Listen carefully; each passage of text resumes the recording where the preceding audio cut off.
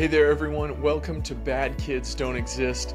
This is the podcast that helps adults better understand kids to create environments where kids and their caregivers thrive. As you're watching this, I'm on my way back from San Antonio, Texas, as I participated in a conference called ClarityCon down there. And so I decided to share with you some content that was recorded last year for a virtual conference that I participated in. At that conference, I was sharing about how to differentiate between typical and atypical disruptive behaviors in children. Because let's face it, sometimes kids make mistakes, sometimes kids even make choices that are disruptive. That doesn't mean they are bad kids, and it doesn't always mean that there's something major going on. So in this episode, I will walk you through the 3 ways that as a child therapist, I differentiate between typical and atypical disruptive behaviors in children. Check it out.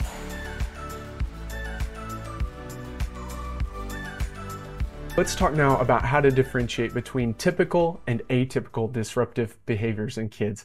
Because let's be honest, kids will be kids. They're gonna do some things that are mean or frustrating or annoying, not because there's anything major going on or because they are some cretin, but because they are kids. There are ways to know, though, if you're dealing with a typical disruptive behavior or an atypical disruptive behavior. There's 3 things that I look for as a mental health professional to see if I'm working with a typical disruptive behavior or an atypical disruptive behavior. Those 3 things are changes, patterns, and extremes. Let's start with changes. It could be a change within the child or a change around the child that's affecting the child. Let me explain.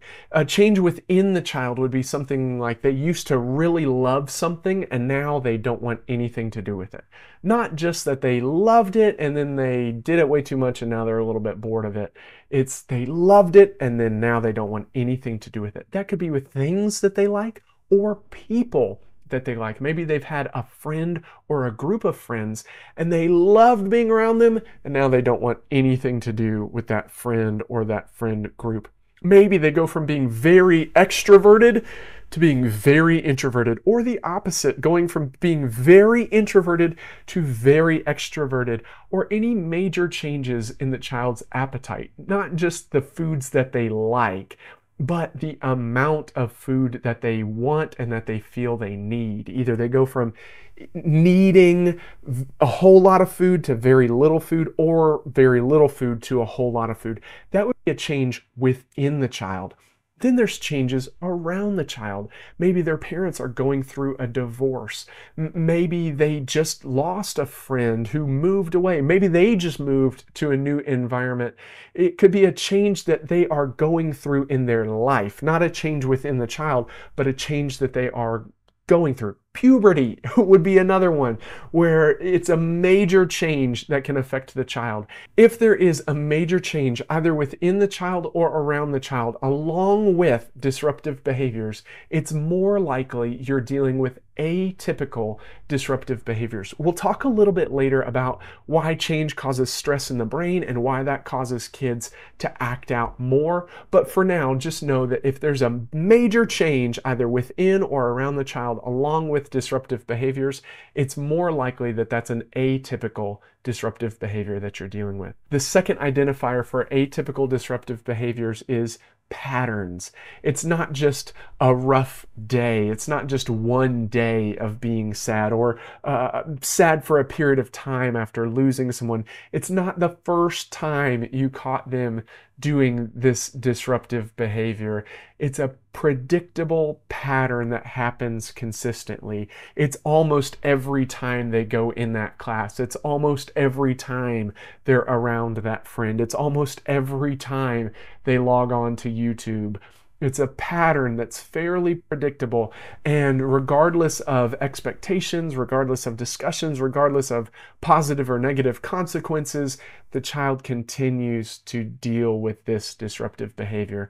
If it's a pattern, it's more likely an atypical disruptive behavior. And finally, the third identifier for atypical disruptive behaviors is extremes. Because I work mainly with kids, any illegal behavior is considered an extreme behavior, or any behavior that is very verbally aggressive or physically aggressive or violent at all would be considered an extreme. So it could be that the behavior is extreme, or it could be an extreme response to something that seems fairly small to the rest of the world. If you see those extremes, either extremes in behavior or extremes in reaction, it's more likely you're dealing with atypical disruptive behaviors. So that's a good framework, some good guidelines for how to understand when you're dealing with atypical disruptive behaviors, because don't forget, sometimes kids are just disruptive. Sometimes adults are just disruptive. It's not because there's anything major going on. It's not something that requires professional help. It's just part of life. Just because sometimes kids do things that are disruptive, it doesn't mean that they are bad kids. Sometimes adults do things that are disruptive too, and we don't just label them as bad either. Remember, some things exist, some things don't. Bad kids don't exist. I love helping adults better understand kids to create environments where kids and their caregivers thrive.